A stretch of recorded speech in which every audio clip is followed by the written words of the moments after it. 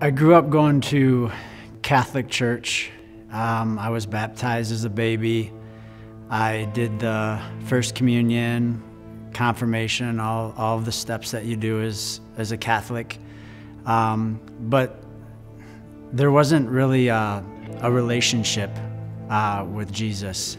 Growing up, I was big into sports, and this kind of consumed my life through high school.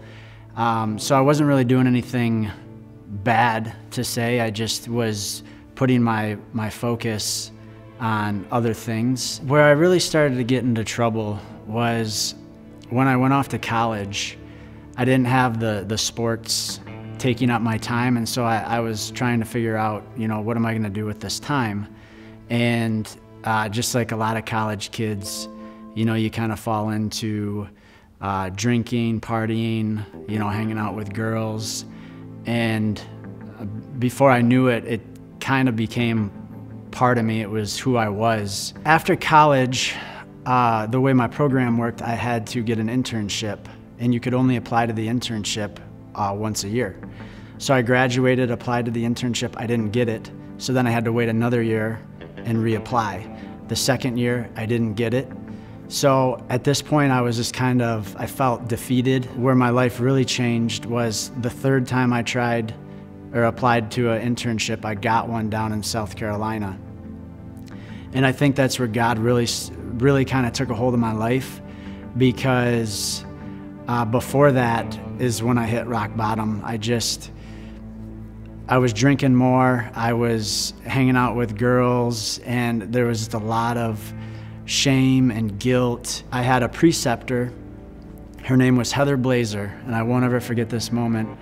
We were sitting in the cafeteria at the hospital that I was interning at, and she sat down next to me, and she was just getting to know me, and she would just talk about God in normal conversation. She invited me to church, and I told her thanks, but no thanks. I'm not religious. I don't go to church.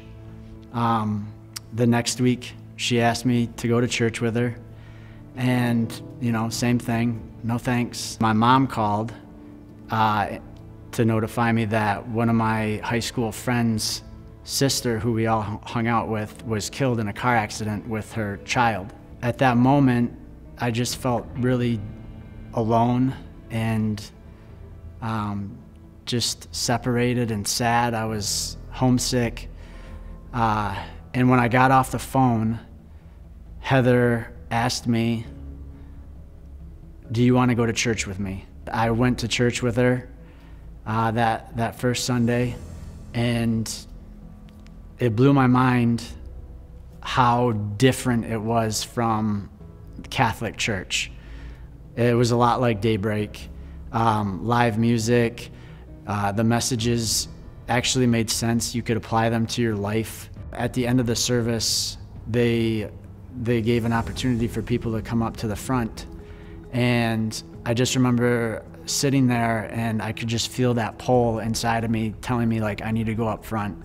And I went up front and prayed with somebody, and ever since that moment, I felt like God put me there and started a relationship with me. Once I moved back home, I started to fall back into my old lifestyles, hanging out with some of the same friends. I asked around. I knew some friends in the area that grew up here, and they told me to check out Daybreak. It was a lot like what I described as the church that I was going to in South Carolina. Bill Clark came and did a message on Hope Water, and I knew immediately that was what I needed to do. I think a lot of it for me was that guilty feeling. I didn't feel like I was good enough for God. I didn't feel like He would accept me for what I was doing. So there was a lot of just shame. But knowing what I know now, I would say, it's okay. We're all sinners. We're all going to make mistakes. There's nothing that you can do that is going to prevent me from loving you.